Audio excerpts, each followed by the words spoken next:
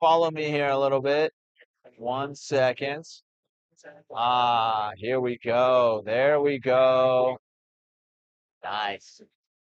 All right. Good morning and welcome to the Williamsburg Community Chapel.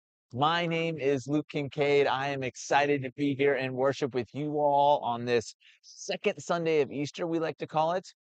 Obviously, last Sunday was Easter itself, but the Easter season continues on as we just gather and continue to remember the resurrection and let it guide the way we live.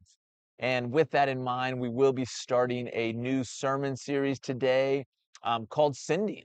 The hope is that as we experienced and remembered the life, the death, the resurrection of Jesus last Sunday, that this week we remember that he sent us out into the relationships in our lives that are around us, locally, globally, all sorts of places. And so, whoever you're gathering with, we are excited to be able to do this together. And as you're gathering in worship, join me in the chat box. I'll be in them, whether it's YouTube, Facebook, or our websites. I'm in all of those chat boxes and would love to hear from you, love to hear how you're doing as we enter into the worship service together this morning. For me, my family, we were down in Chapel Hill, North Carolina for the past 2 days. It was just a little quick trip at the end of my daughter's spring break. And so we went and gathered and got to see a women's tennis match and a women's lacrosse game, which were both really fun. North Carolina is good in both of them, and it was also just a neat environment, great for our daughters to get to see them at that level of competition, which was really fun. So we had a great time down there. It was a little chilly, kind of like it is here today, same weather down in Chapel Hill, but just grateful for that trip, grateful for the ability and opportunity to go down there and looking forward to worshiping together this morning. And so, as we gather, I would love to hear how you're doing as you enter into the worship service today here at the chapel. In addition, if you're a college basketball fan, this is a big weekend for March Madness. Um, it is the end of both the women's and men's tournaments today and tomorrow. I've been following both of them actually pretty closely, and it's been just great competition. And both the teams that are in the finals are ones that once the Final Four was set, was hoping to see there. On the men's side, Purdue and UConn. My parents both went to Purdue, and so it's exciting for my parents and some of my family to get to see them. I don't think they've ever won the national championship. I think that's right. And so I'm cheering for Purdue. I don't know if there are any other Boilermaker fans out there. Say hello in the chat boxes. Let me know who you're rooting for in the men's bracket. Also love to hear if you're who you're cheering for on the women's side. We've got an exciting matchup between probably one of the best players ever in Caitlin Clark of Iowa, and then undefeated South Carolina. And it's going to be an exciting matchup tonight that I am looking forward to as well. And so let me know, who are you cheering for as we gather and worship today? Who do you have winning the March Madness NCAA tournaments? My bracket on the men's side was toast a little while ago. My champions, the two people I had in the finals, got out 2 rounds ago. So I'm just cheering for teams now and looking forward to that. So if you are just hopping on in worship, we are grateful to have you here at the chapel.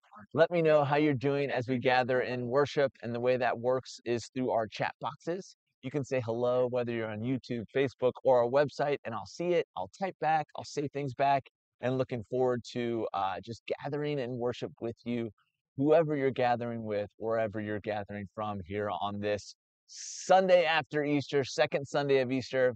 It's kind of in the 50s here at Williamsburg, but it's going to be gorgeous. It's going to get up to 60, I think. And this week it's going to be in the 70s, which I'm looking forward to as well. And so can't wait to worship alongside you. As we gather, just a heads up, we are celebrating communion together today. We would love for you to join us for that element. Love for you to join us in that moment of the service, which happens after the sermon. And so after the sermon, we will be celebrating that together. So you can just grab some bread and some juice, those elements that so wonderfully help us remember the death of Jesus in some powerful ways. So join us. You can get those ready now. It won't be till after the sermon, so you've still got like 45, 50 minutes and plenty of time to get ready for that. So as you're joining in, just a reminder, we are starting a new sermon series today, which will coincide with our chapel-wide study. And so you'll hear more about that in our service. The chapel-wide study is something we do once a year, and it's a chance for us as a whole congregation to be studying the same thing, thinking about the same thing, reading the same thing. And so we look forward to that as well. And so if you're not in a group, love to get you in one. You can contact Dale. You'll hear more about that later. All right, our service will begin in just a moment. So I'm going to switch to our graphic, and then I look forward to worshiping with you. Don't hesitate to say hello in the chats. I'll see you in the chats as our service begins in just a moment. It's going to be great. See you in the chats.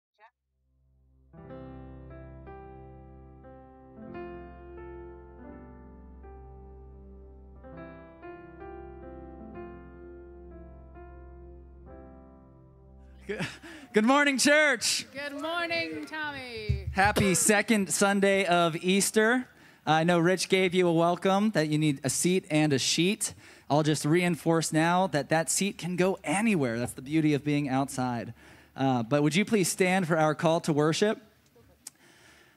It comes to us this morning from Philippians 3, and in his letter to Philippians, Paul is reassuring us that our righteousness does not come from the law, but through faith in Christ, who has made us his own. And so we can rejoice. So together, you know what I mean, together, call and response, not in total unison. Rejoice in the Lord. He has made us his own. Putting no confidence in our flesh, no trust in our own ability to make ourselves righteous. We glory in you, Christ Jesus, and worship by the Spirit of God. The Lord is King. Let us stand firm in him and rejoice. Let's sing together.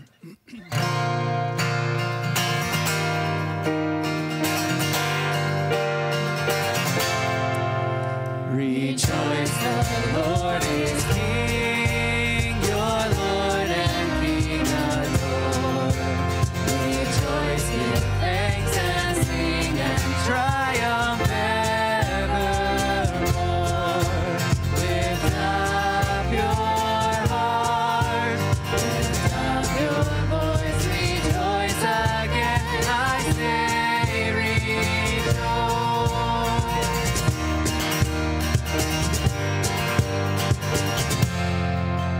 Jesus the Savior reigns, the God of truth and love. When he had purged our sins, he took his seat above. Lift up your heart, lift up your voice, rejoice again, I say rejoice.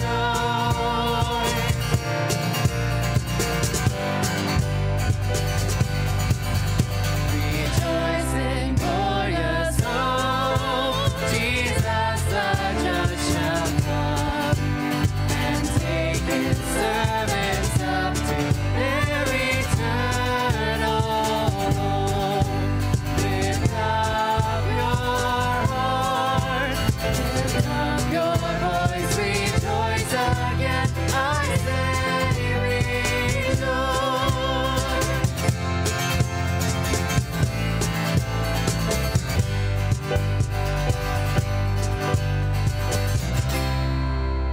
And together on our song sheet, that Easter greeting, Christ is risen. He is risen indeed. Hallelujah. Hallelujah. Let's pray together.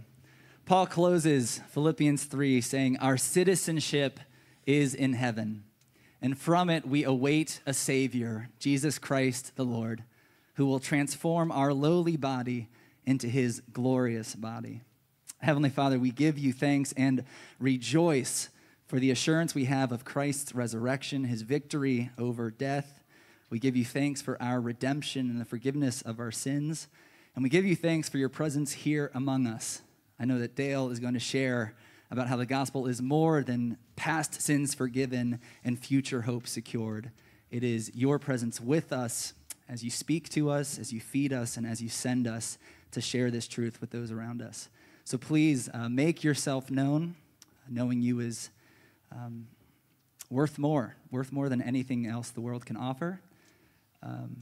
please help us be attentive and rejoice. Again, I say rejoice. In Jesus' name, amen. Amen. Please be seated.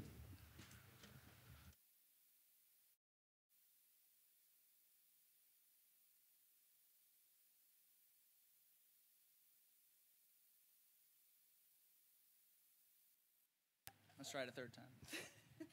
Oh, it's on. Our lesson this morning is found in 1 John 1:1 through 2:2. That which was from the beginning, which we have heard, which we have seen with our eyes, which we looked upon and have touched with our hands, concerning the word of life. The life was made manifest, and we have seen it, and testify to it, and proclaim to you the eternal life, which was with the Father, and was made manifest to us. That which we have seen and heard, we proclaim also to you, so that you too may have fellowship with us. And indeed, our fellowship is with the Father and with his Son, Jesus Christ. And we are writing these things so that our joy may be complete. This is the message we have heard from him and proclaim to you, that God is light, and in him is no darkness at all.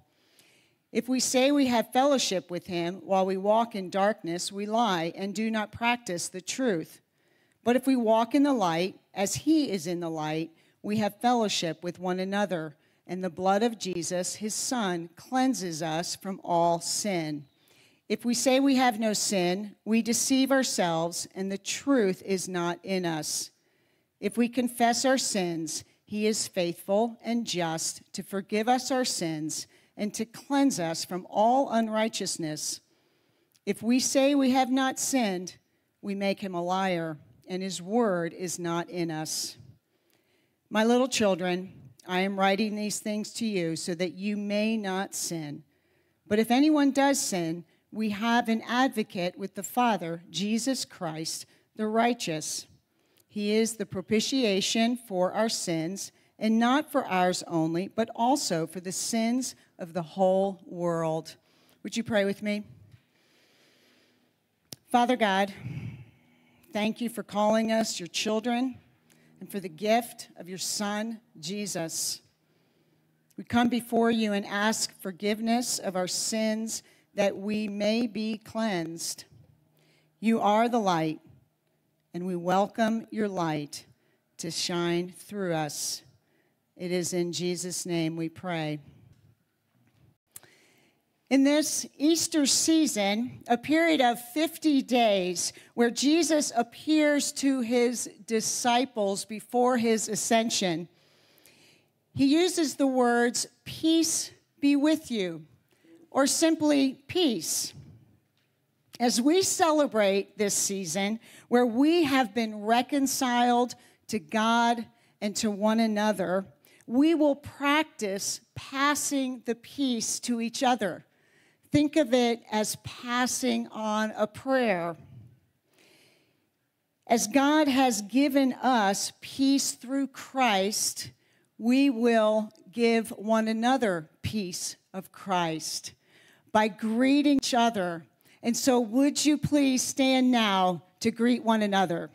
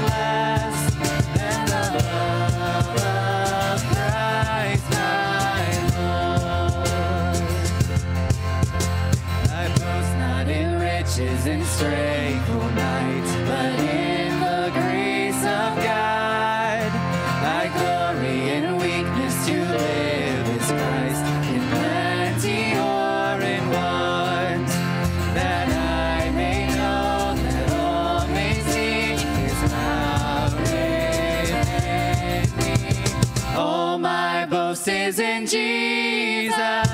All my hope is his love, and I will glory forever in what the cross has done.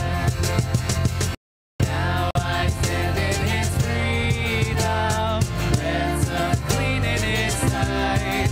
Oh, and I cannot be ashamed, for my boast is Jesus Christ.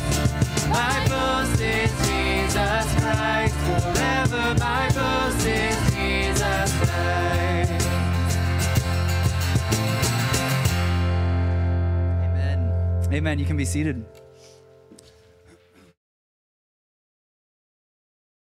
A part of worshiping is giving back to the God who has given everything for us. And so in worship, we take time to give back to God, to give back generously to the God who has so generously given to us. There's offering boxes under the tent, under the portico. Of course, you can give online, through the mail, in person, but we don't give to somehow earn God's favor, but we give in response to what God has done for us. And to help us in this time of giving, I'm going to invite up all of our kids who are going to come up and help lead us in a time of giving. And I encourage you, adults out there, to sing along. The words are on your page. You can even join in the hand motions, but all the kids are going to come forward. Come on, kids, right up here. Come on. How you doing, Tucker? Awesome. Come on up, and we're going to sing together.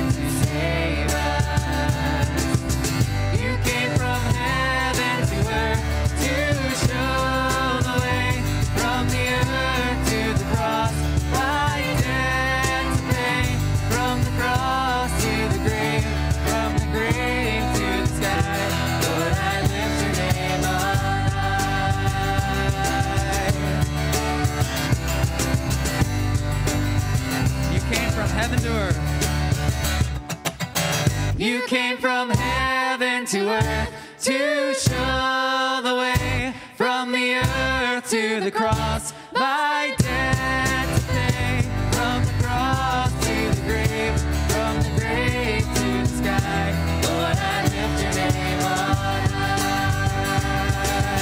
You came from heaven to earth to show the way, from the earth to the cross, my debt to pay, from the cross to the grave, from the grave to the sky. Lord, I lift your name on high. Lord, I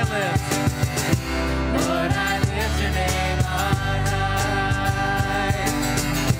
Lord, I lift your name on high.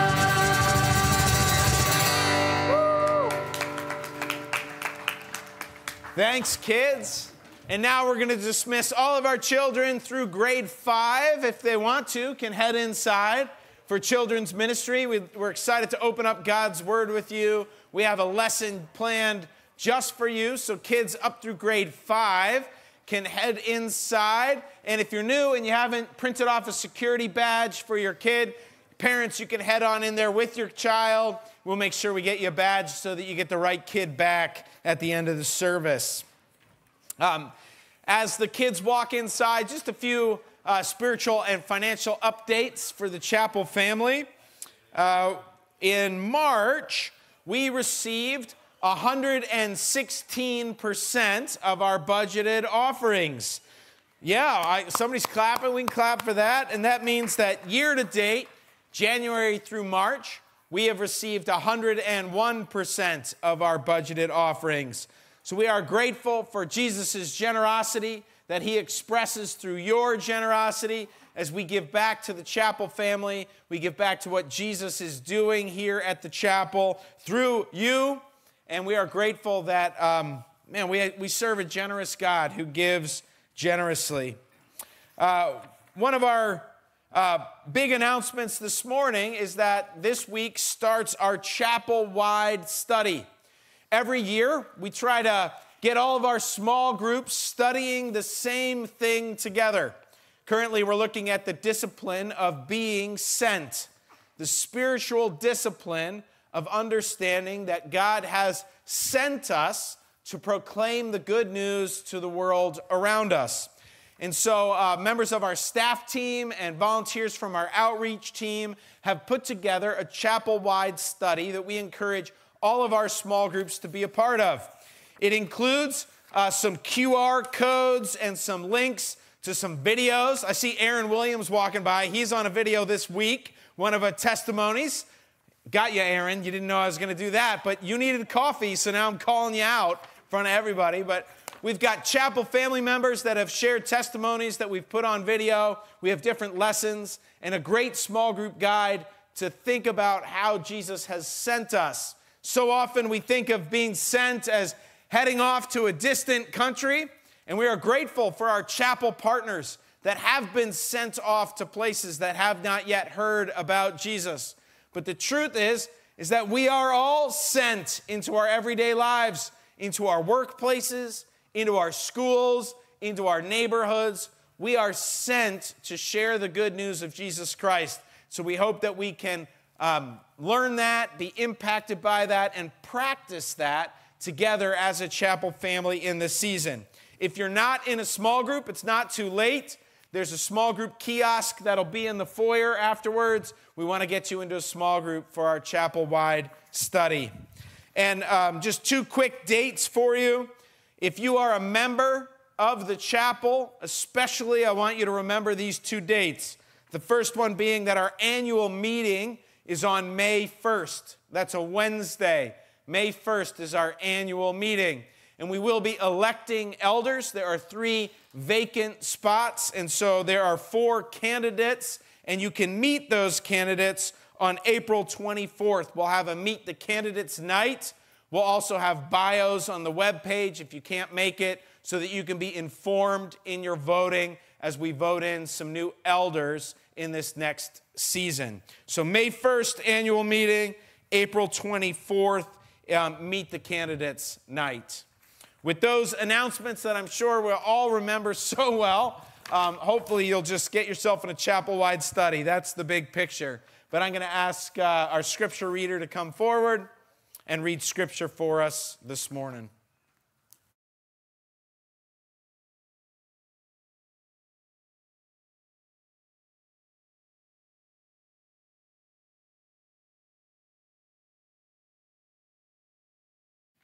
Good morning. Please pray with me. Dear God, we gather in worship this morning with such joyful hearts. We know we live because your Son was crucified and rose from the dead. Holy Spirit, help us to understand that Jesus was with us yesterday, he is with us now, and he will be ahead of us waiting in our tomorrows. In your most glorious name, Jesus, we pray. As you're able, please stand for the reading of today's gospel. Today we'll be reading from Matthew chapter 28, verses 1 through 10. Now after the Sabbath, toward the dawn of the first day of the week, Mary Magdalene and the other Mary went to see the tomb. And behold, there was a great earthquake, for an angel of the Lord descended from heaven and came and rolled back the stone and sat on it. His appearance was like lightning, and his clothing white as snow. And for fear of him, the guards trembled and became like dead men. But the angel said to the women, "Do not be afraid, for I know that you seek Jesus who was crucified. He is not here, for he has risen, as he said. Come, see the place where he lay. Then go quickly and tell his disciples that he has risen from the dead. And behold, he is going before you to Galilee. There you will see him. See, I have told you." So they departed quickly from the tomb with fear and great joy and ran to tell his disciples. And behold, Jesus met them and said, "Greetings." And they came up and took hold of his feet and worshipped him. Then Jesus said to them, "Do not be afraid. Go and tell my brothers to go to Galilee, and there they will see me." This is the word of the Lord.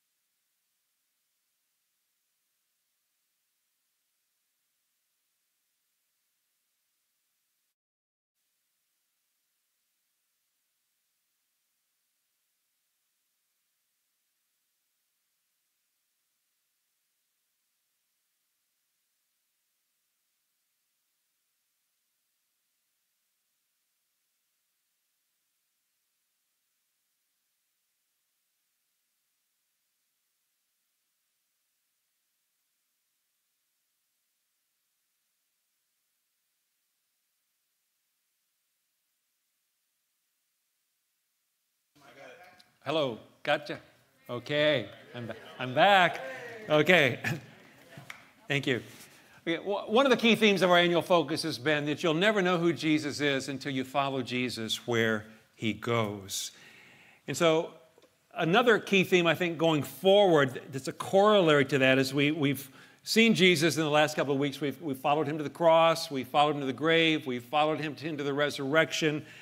And as we continue to follow him, we're going to learn that once you know who Jesus is, you follow him to learn who he is, but once you know who he is, you continue to follow him, but he sends you then as a witness of his restoration and his rule in your life. As we come to know Jesus, we bear witness that he is resurrected, that he is alive, and as we entrust ourselves to him as the ruler and the king of our lives, we come to know him as the one who restores our spiritual life and our health. He restores the image of God within us. So in our passage this morning from Matthew 28, we see this woman, Mary Magdalene, and she's the first recorded witness of Jesus' resurrection, that she was sent to actually tell other people what she had witnessed. I'm going to give the big idea this morning, and then I'm going to take a little detour. But the big idea is that God sent Jesus to save us, and he saved us to send us, okay? I entered the kingdom of God through a personal relationship with Jesus when I was 16 years old. And I tell you, it has been a remarkable half century.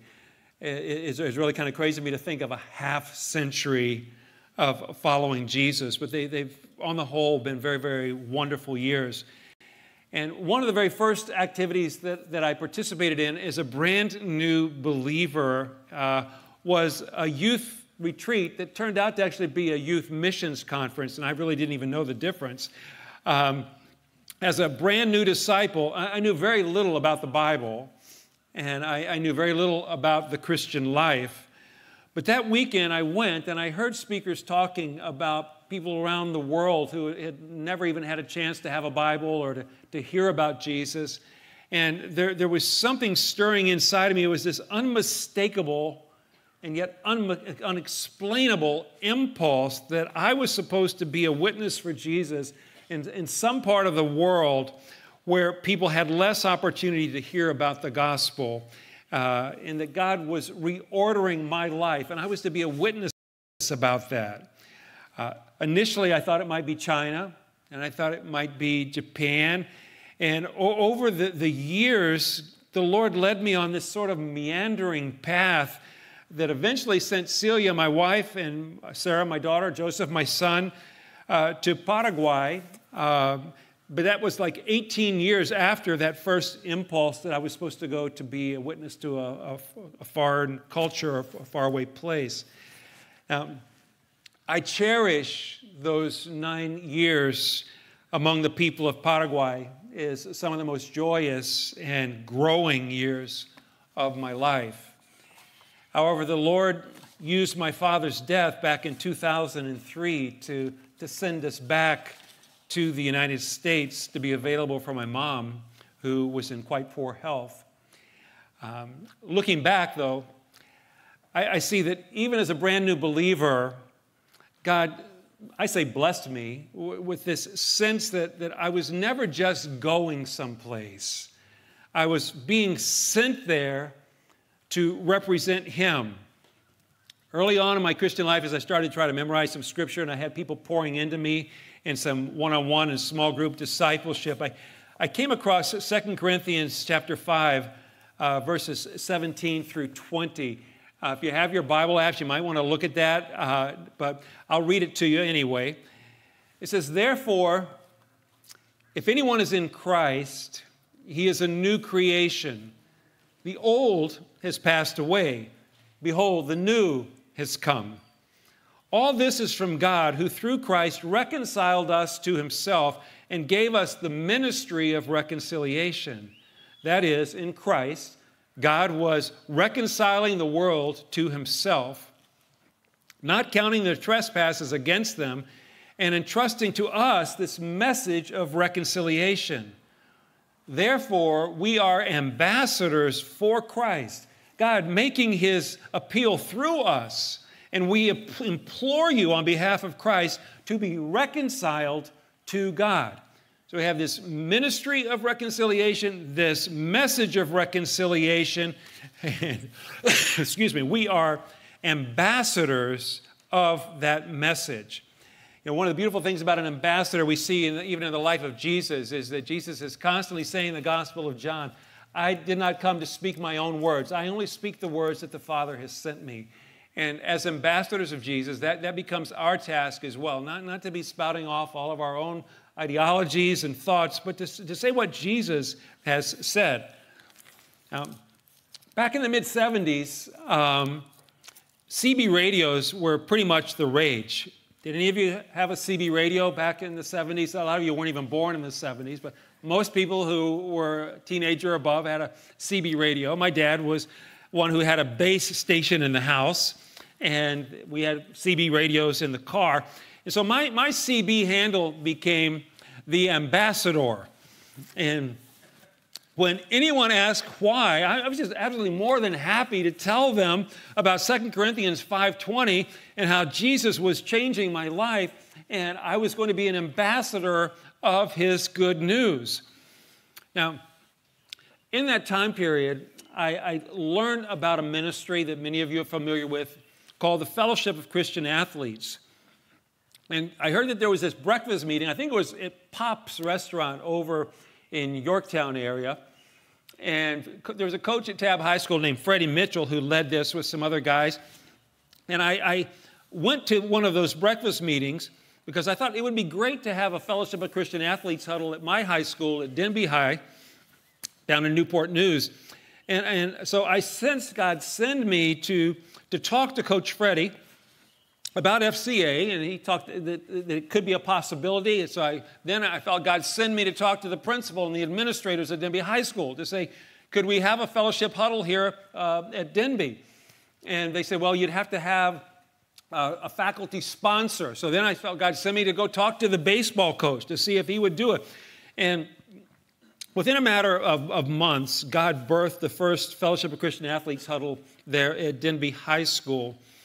And, not knowing what I was doing really was not a big obstacle. I was so excited about what God was doing in me and around me, I didn't even realize that I didn't know what I was doing. During that first year, though, there was no staff worker from FCA who came to Denby. Our sponsor hardly ever showed up to a meeting. Yet, God used this ragtag group of young Christians who were learning to love Jesus more than we even love sports, and we all love sports a lot. But he used us to bring 3 other athletes to saving faith in Jesus into his kingdom, and they now continue to follow Jesus, and a couple of them are elders in their churches.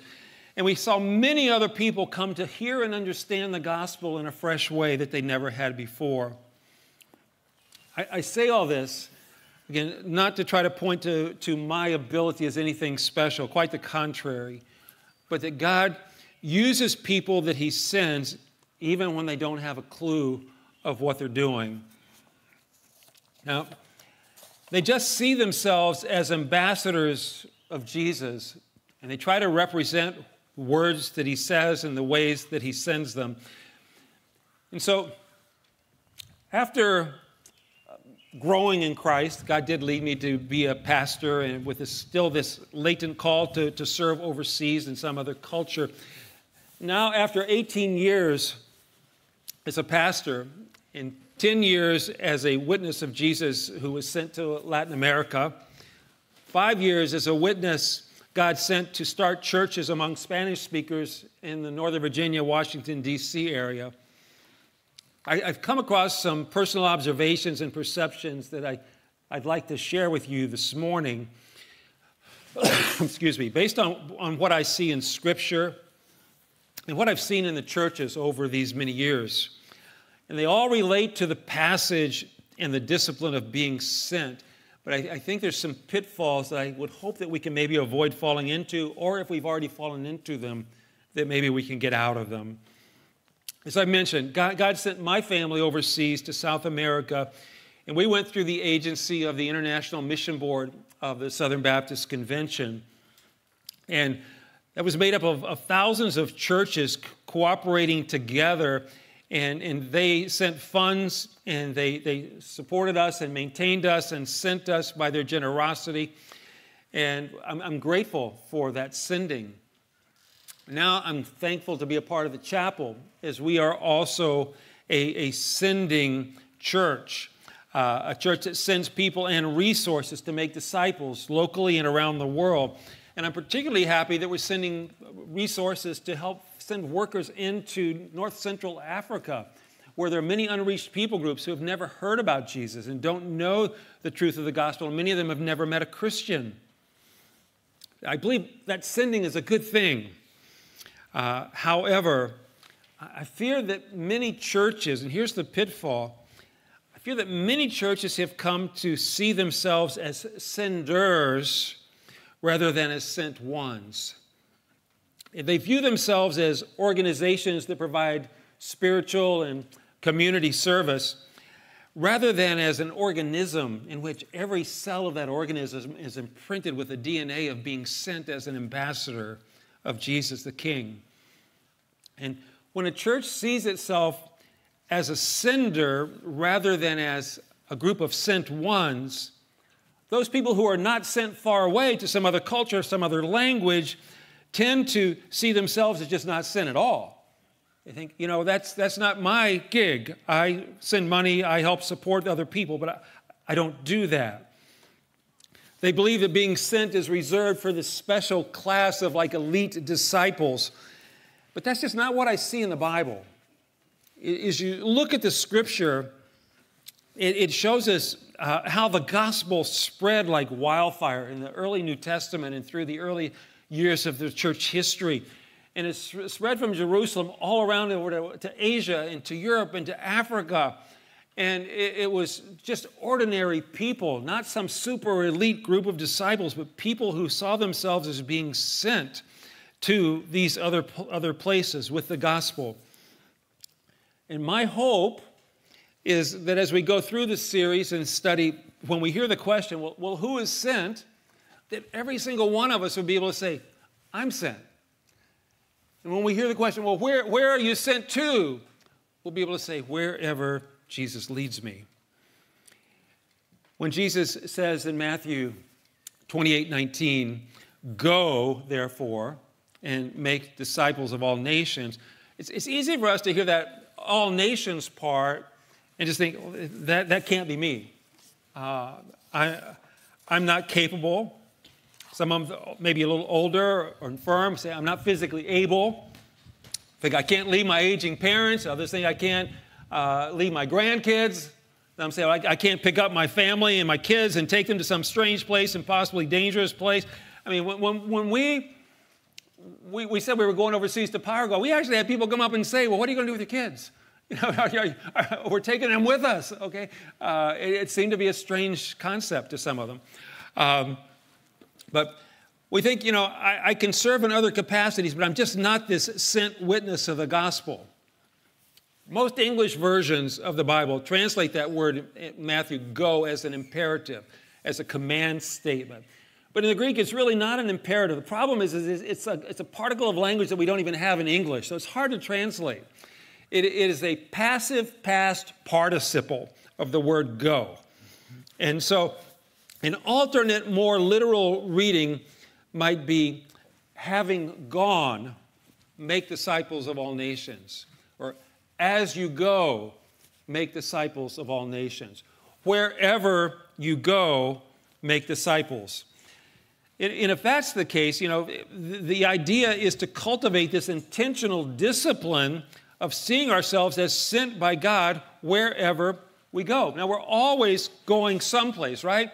Whether we're going to the supermarket, whether we're taking our kids to a sporting event or to school, or whether you're going to school, you're going to practice, we're always going someplace. And you don't want to be weird about this and tell everybody, you know, God sent me to soccer practice today, or God sent me to Sal's restaurant after church today. We're going to keep our same language while we say, I'm going to Sal's after lunch today, or I'm going to soccer practice today. But the key is to have this switch in your head. You don't have to tell everybody else about it so that you seem weird, but you think, God is sending me to soccer practice today. God is sending me to Sal's after church today. I am a sent one, an ambassador of the kingdom of God. And if you find yourself saying, God sent me here today, and you say, oh, I can't say that. Well, maybe you're where you're not supposed to be. You better maybe be sent right on out of there. But the Holy Spirit is going to send some people far away where they'll need to learn a different language and understand different cultures, like when he sent my family to South America, and he sent some of people from the chapel and others to other areas that are now mission partners in difficult places around the world. And the truth is that I really hope that he'll send some of you young folks, some of your kids, don't get mad at me for saying that, but I hope he's going to send some of your kids to share the good news of Jesus and his kingdom to places where people have never heard. We still have like 1 billion people in the world who really have no clear presentation of the gospel. Many of them have never, ever met a Christ follower. And I think God is still sending people, even from North America, to take the gospel to those places. And as we go, that this good news of his kingdom would be heard by people of God's restoration, that he restores lives and that he rules through King Jesus. But even if you don't go to those faraway, difficult places, I really hope that when you go to school, when you're participating in your sporting events, the arts, or at your workplace, excuse me, that you will cultivate this discipline of seeing yourselves as sent ambassadors of King Jesus.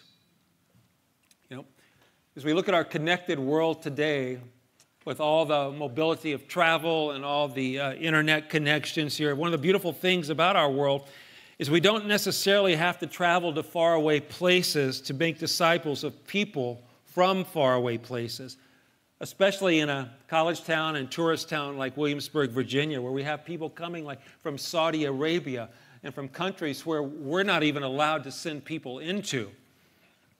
Now, I want to clarify that this first observation, perception about pitfalls is that as the church, we need to see ourselves not just as a sender, but as a community of sent ones, as witnesses of the gospel. In that case, then the church becomes like an embassy of God's kingdom.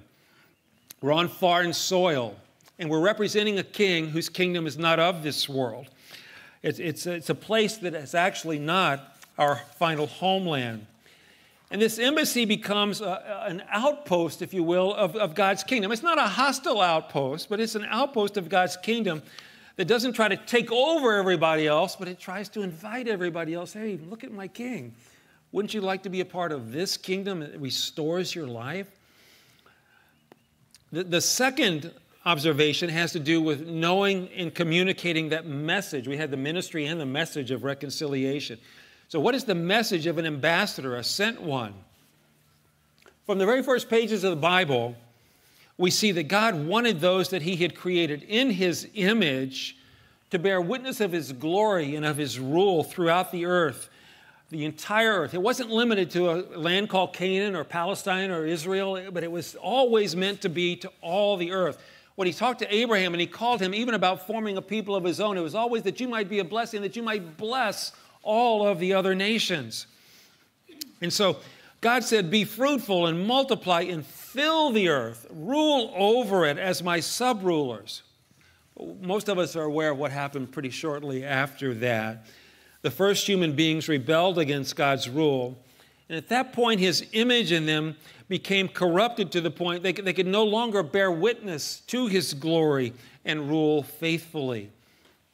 So before God could carry out this plan of his great desire to have the whole earth filled with his glory about his rule, he would first have to redeem and restore what sin had corrupted. He actually had to save human beings from themselves. On Good Friday, we observe that the Lord laid upon Jesus the iniquity of us all. Jesus gave his righteous life for our sin-tainted lives to save us from the penalty of sin. Jesus redeems. Last Sunday, we celebrated God resurrecting Jesus to life after being dead for 3 days in the tomb. And Jesus' resurrection showed him to be the living king who rules even over death. He rules the whole universe. In fact, he brings life out of death. Jesus restores. So God gave those who receive him as ruler this opportunity and responsibility to be his witnesses of his restoration and his rule. Now, as we get to Pentecost in a few weeks, we're going to celebrate that God gives us the Holy Spirit to dwell in us and to make us more like him. From the inside out. The gospel also promises that the Lord Jesus is going to return one day, and he's going to recreate everything and make all things new, including our bodies that we sang about earlier, including a new heaven and a new earth. Now, I'm concerned that some of our gospel presentations contemporaneously that I hear today are so focused on receiving forgiveness from our past sins and receiving eternal life in the future. It's almost, although these two claims are true, they're very incomplete. What happens to me now? Okay, I'm saved. I've been forgiven of my sins. I'm going to heaven and I die. But this is the earth and the church are not holding tanks where God holds people before they go to heaven or to hell. This is the embassy from which he sends out ambassadors to tell the good news that Jesus is raised from the dead and he's alive and that he restores people to the image that God created them to have. So, as you and I bear witness to the gospel, a testimony that says, hey, I just have so much peace right now that I'm forgiven, or I'm so glad that when I die, I'm going to go to heaven. If you're talking to a non-believing person, and you say that, it's going to have very little credibility or even meaning to them. if there is no life change going on in you about how Jesus and his rule in your life are restoring God's likeness, about how he's recreating you to become the you he created you initially to be. See, the restoration that Jesus' rule brings to our lives points to this complete restoration when he makes all things new, including a new heaven and a new earth, and we get those new bodies that he promises.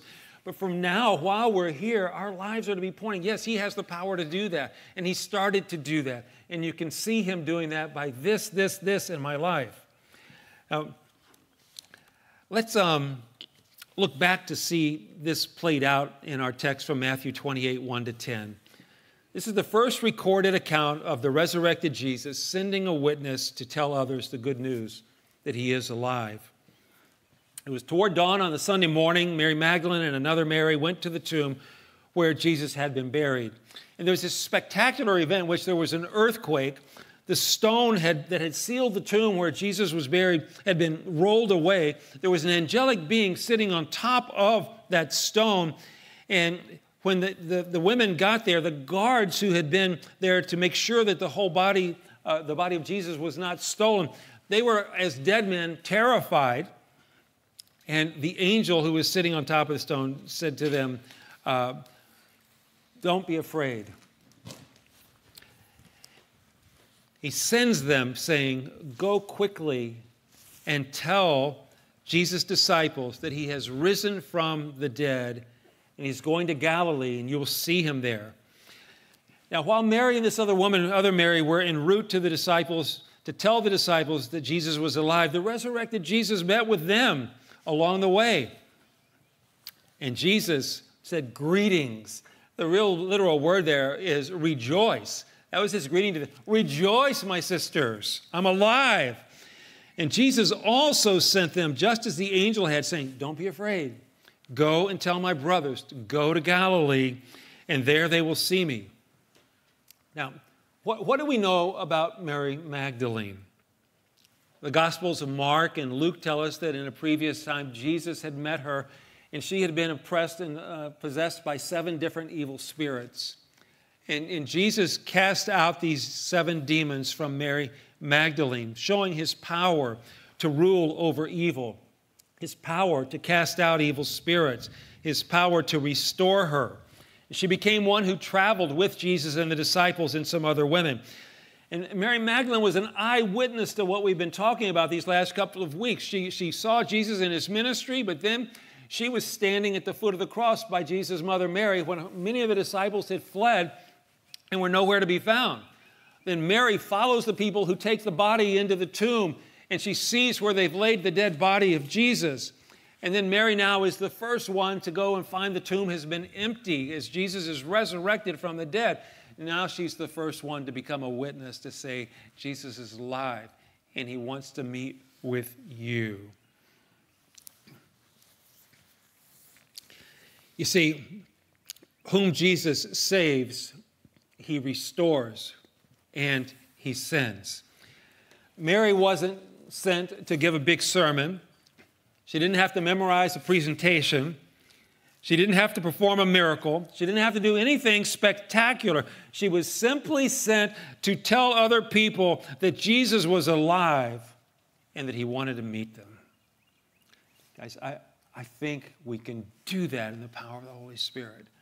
I believe that every one of us here is capable of being sent with that message. Jesus is alive. He is restoring my life. He wants to meet you and do the same. The big idea, God sent Jesus to save us, and Jesus saved us to send us. We simply cannot disconnect being saved from being sent. Now, after we follow Jesus to the cross, we follow him in the power of his resurrection. We follow him wherever he sends us. And he sends us as saved guys, saved girls, saved children, image bearers of God, whom he has redeemed and is restoring what sin had corrupted in our lives. Then the church becomes this embassy of God's kingdom that puts on display what a community of people look like in whom God is restoring his image and his rule. This morning, I believe the Holy Spirit invites you and me to cultivate the discipline of being sent as a witness and an ambassador of God's kingdom in a foreign land. Wherever you go, to see the Spirit sending you to show and to tell that Jesus is alive and restoring your life. If you don't yet know Jesus in that way, if you haven't entered into his kingdom, he invites you to do that even this morning. He wants to know you, and he wants to make you new. If you are a professing Christian, and you're claiming forgiveness for your past, and you're claiming that you're going to be going to heaven when this life is over from your future, but you're not living under Jesus' rule right now. You're not experiencing his likeness being restored in you. In fact, that may not even be on your radar screen, though you profess to be a follower of Jesus. Receive his invitation and grace this morning to say, Jesus, I want to become that sent ambassador of your kingdom that you are sending me out to be. Let's pray. Father, thank you for your word. Thank you that you speak to us through it, that you speak to us through your servants throughout the Scripture. And we thank you that your Holy Spirit is speaking to hearts and minds even in this moment. Lord, if there's some here today that have yet to come to enter your kingdom and to know the forgiveness that you offer and the restoration that you've paid the price to redeem them so that they could be changed, and then to have the promise of a future being with you in the new heaven and the new earth, Lord, would you do what convincing needs to be done, do what drawing of hearts needs to happen, but do that today, we pray. If there are others of us, Lord, who want to boast in past forgiveness and future glory, but our lives have little to show of your changing power today, would you please meet us where we need it most? We pray in Christ's name. Amen.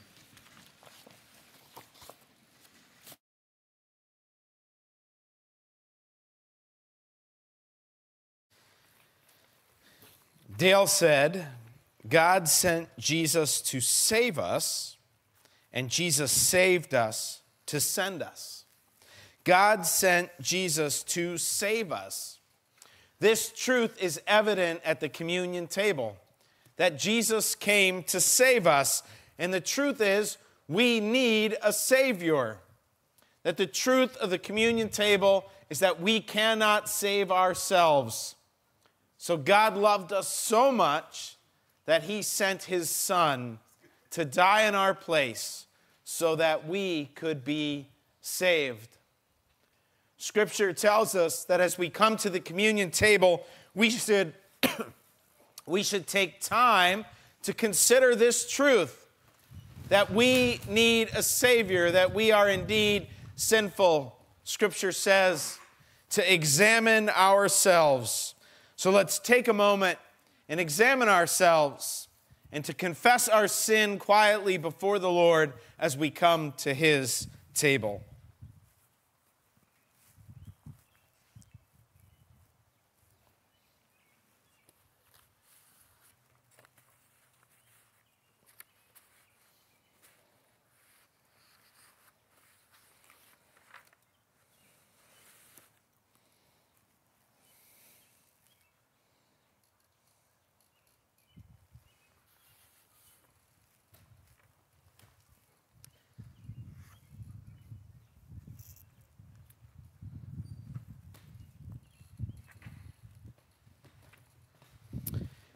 Heavenly Father, we come to your table this morning acknowledging our need for a Savior, that we are indeed a sinful people, Jesus, and we are grateful as we come to the table this morning that we find forgiveness in you.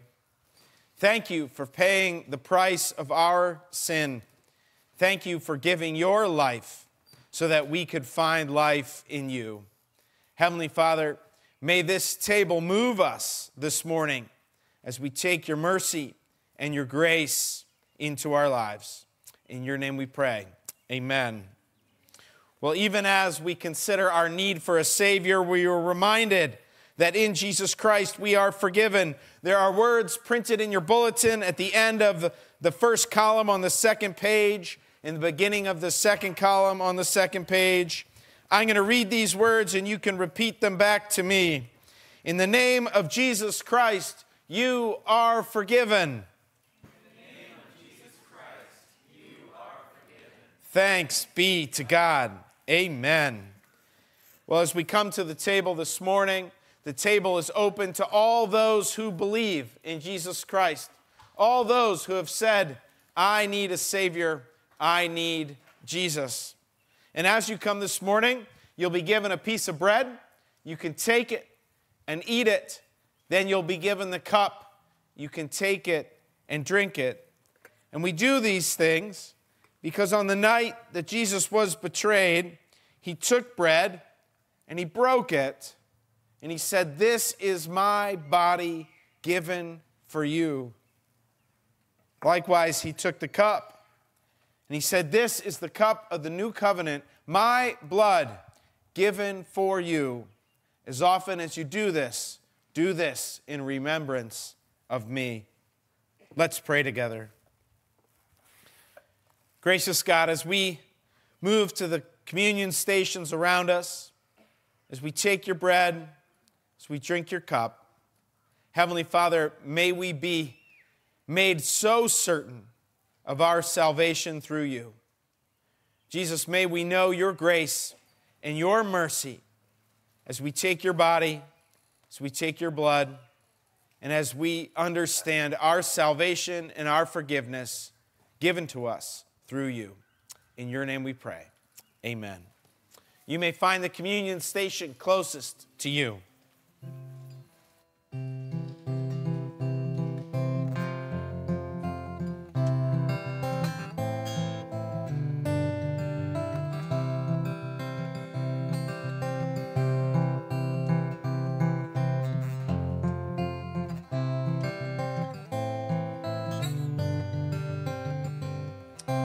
Sing along.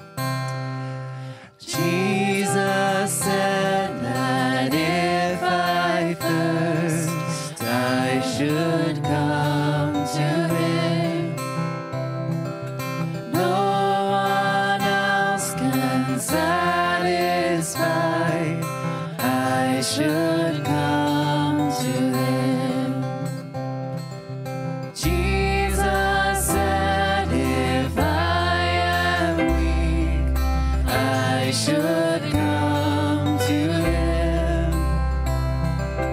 No one else can be my strength.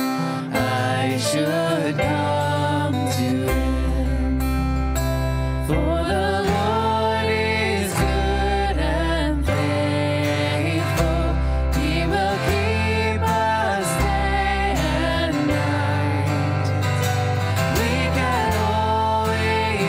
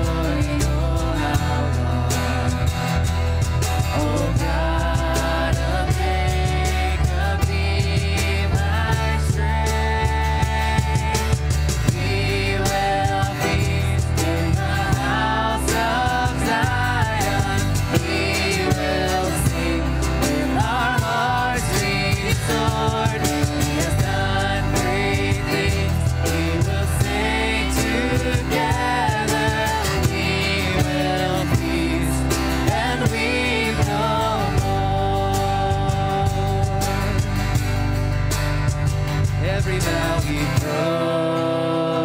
broken and betrayed. You are the faithful one, and from the garden to the grave, bind us together, bring shalom. We will feast in the house of Zion. We will sing with our hearts restored. He's done great things. We will sing together. We will feast and weep no more. One more time. We will feast in the house of Zion. We will sing with our hearts restored. He has done great things. We will say together, we will feast and weep no more. As we celebrate the Lord's Supper or communion here this morning, it's our practice also to receive an offering for the Agape ministry that helps some of our church members in need and some in our community in need. And so those offering boxes are the blue boxes on the other offering stands, just to make you aware of that before you leave this morning. And if you would like some prayer this morning, if you have some questions, maybe you just want to try to process a little of what we've been talking about, or it seems new or strange. A number of us just love to be around, available to talk with you, but we have some special prayer team members over with Scott and Jane Ickes over by the tree waving. We also have elder prayer on this first Sunday of the month, where Kurt Kormanicki, and I believe maybe another, are going to be joining him if you'd like prayer for healing, physical, emotional healing. These guys would be happy to anoint you with oil and to pray over you this morning. So I leave you with the benediction of Jesus as he's talking to the disciples in John chapter 20. He says, "As the Father has sent me, so I am sending you. Go now and tell of the restoring work of Jesus' rule in your life. Go in peace." Amen.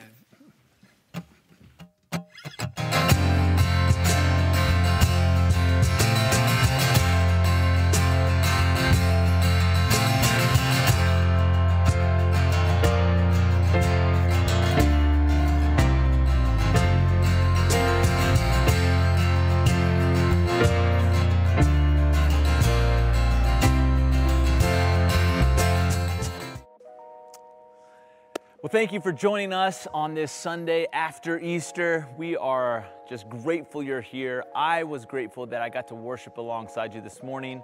I'm still in the chat boxes. If you have any questions, if you have any prayer requests, if you need anything, please just type it in the chat and I'll respond and would love to help or pray for you in any way that I can. As we head out today, just a couple things. One, as you heard this morning, we are in our new sermon series titled Sending. It's a great series to follow up Easter, this great momentous occasion remembering the death, the resurrection of Jesus. And now we get an opportunity to respond to that by how we live our lives, being sent out into the places God has us to be. And so I'm looking forward to studying this along with you through our sermons, but also through our chapel-wide study.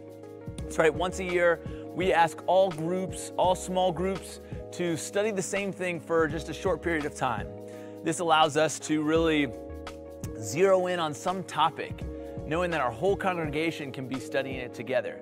So if you're not in a group, or if you haven't started this study in your group, this is the week to do that. It kicks off today, and it's going to be a 7-week study, and we would love to get you in a group.